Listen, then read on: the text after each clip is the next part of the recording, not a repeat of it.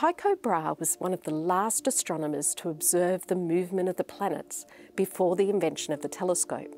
And in his model of the solar system, Earth remains in the centre, and you have the Sun and Moon orbiting around the Earth, but orbiting around the Sun are all the other planets. Brahe had found an interesting way to join their geocentric and the heliocentric models into one.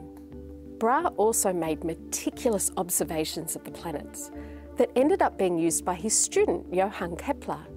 And it really is Kepler that we can thank for the model of the solar system that we have today. And the important thing that Kepler did was that he squished those circular orbits, creating ellipses. With the planets following elliptical orbits around the Sun, we finally had a simplified model of the solar system